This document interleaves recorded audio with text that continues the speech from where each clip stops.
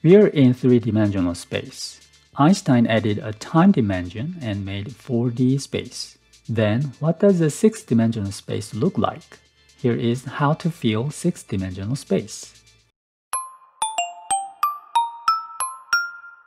Hello everyone, how's it going? I'm Professor Peter. If you want to know how many dimensions a space has, you can count the number of quantities to specify the location of a spot in that space. Let's consider a plane. On it, we have a point.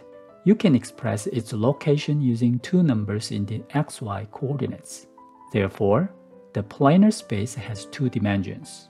Likewise, we can explain 3D space. In 3D space, we can show the location of a point using three numbers. Now let's go back to the two-dimensional plane.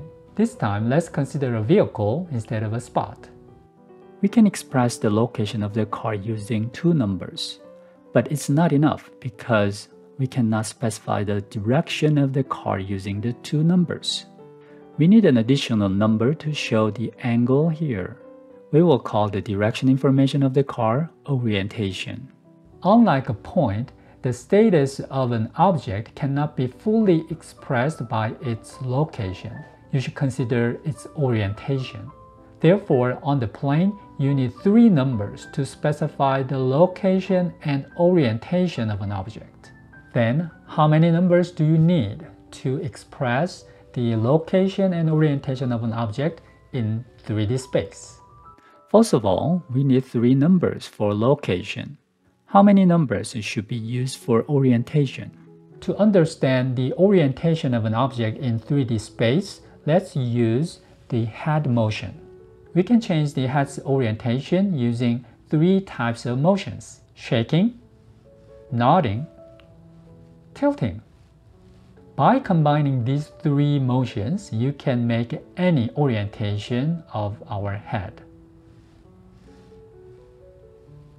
If you're interested in drones or air vehicles, you must have heard of pitch, roll, and yaw. These are the three motions that change the orientation of airplanes. These three motions are equivalent to the motions of a head that we talked about. Consequently, we need 6 quantities to express or control the position and orientation of an object in 3D space. This means you need math, science, and technology for 6-dimensional space. This concept is also important in robotics. Industrial robots for automation in manufacturing are often used for assembly of mechanical parts or control of machining tools. For this, robots should control the position and orientation of these objects. How many inputs do you need to control the 6 quantities? Yes, you need 6 inputs.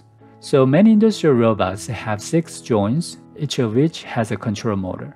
Robot arms were designed inspired by the human arms, but there is one big difference. The shoulder and the wrist can rotate in 3 ways: shaking, nodding, tilting. Wrist is the same: shaking, nodding, tilting. The elbow joint is relatively simple. It gives you only one type of rotation. To control 6 quantities for an object, we have 7 kinds of motions. Do you think one of 7 arm motions is useless? No, thanks to this additional motion, we can control the arm more safely and precisely. For example, if you're bumped by someone next to you while holding a water cup, you can control it safely. Right, we are in 3D space, but in this 3D space, you can feel 6-dimensional space as well. How? Think about the location of an object, as well as orientation of the object. Thanks for watching. See you next time. Bye-bye.